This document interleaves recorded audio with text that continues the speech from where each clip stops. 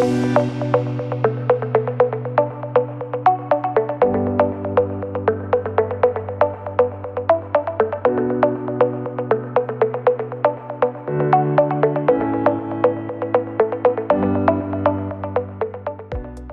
I'm Don from West System Epoxy. Today I'd like to share a few simple tips when mixing West System Epoxy. Proper mixing is vital to ensure the epoxy reaches its optimal cure properties. This is critical, especially for projects or repairs that will undergo high loads. Before we start mixing the epoxy, it's always best to put on protective gloves and safety glasses. Now that we have our protective gloves and our safety glasses on, I'd like to give you 6 simple tips to help you mix the West System Epoxy. Tip number 1, you want to select a container that has straight parallel sides for accurate measuring.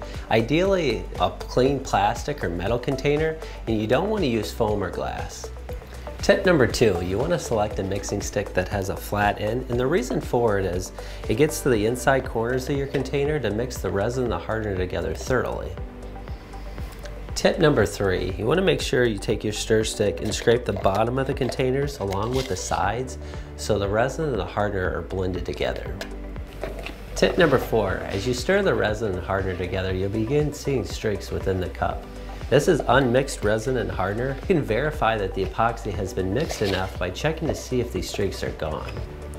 Tip number 5, for clear epoxy finishes, it's important to stir slowly. Stirring introduces air bubbles in the epoxy, which can interfere with clarity. The slower that you stir, the fewer the bubbles that are introduced.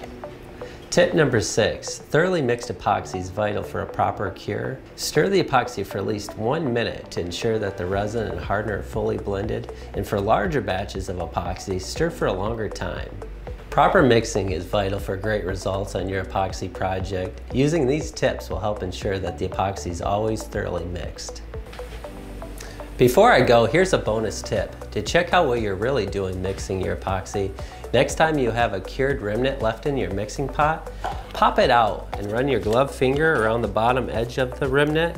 If there's any sticky residue, the epoxy was not thoroughly mixed. If it's clean, smooth, and hard, congratulations, you're an epoxy mixing expert. Best of luck with your next project, and don't forget to subscribe to see more videos from West System Epoxy.